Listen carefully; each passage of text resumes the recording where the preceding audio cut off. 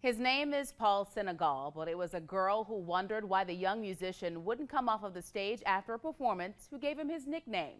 He spent much of his career playing with the king of Zydeco, Clifton Chenier, but the list of artists he's played with is too long to count.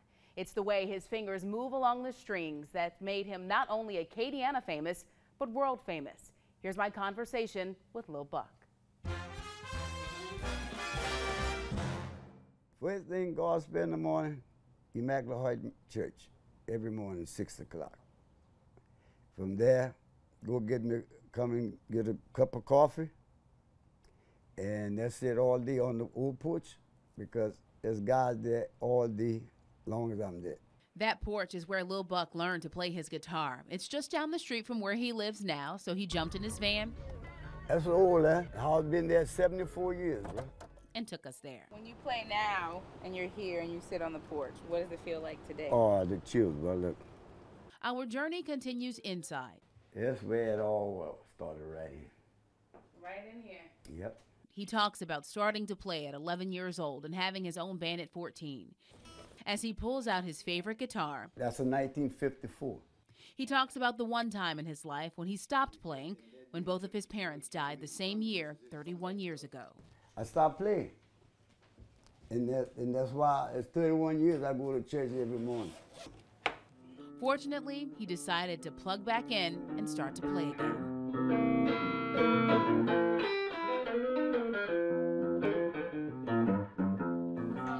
The name of it was Honky Tonk. Honky Tonk? Yeah. And that was the first song you learned? Yeah, by Bill Doggett. I pass by them, they all over the place.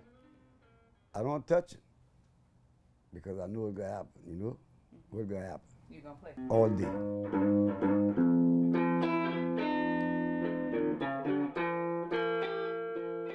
Lil Buck says he never imagined a little boy from the Macomb neighborhood in Lafayette would travel all over the world. You name it. The only two places I have been is Japan and China. But you name it. From Helsinki, Finland to wherever you name it, I've been there.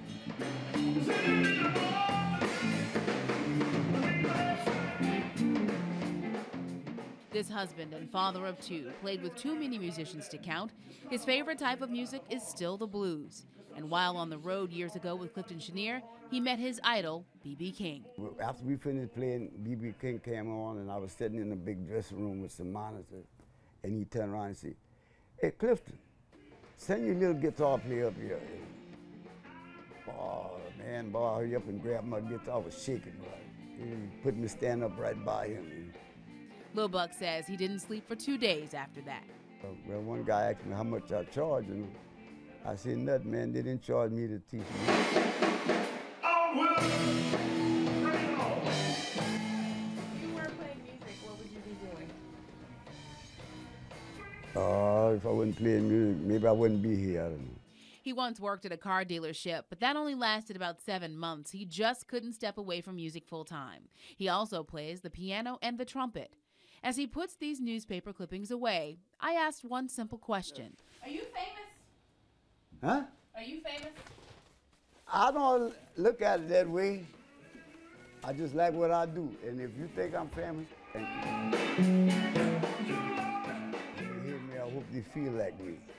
I feel full of love, you know, happiness when I'm playing. The 74-year-old and I talked about some of the hardest things about being on the road, his favorite meal, and why he has never left the Lafayette neighborhood he grew up in. To see our full conversation, go to katc.com/AcadianaFamous. And still to come, some UL athletes are doing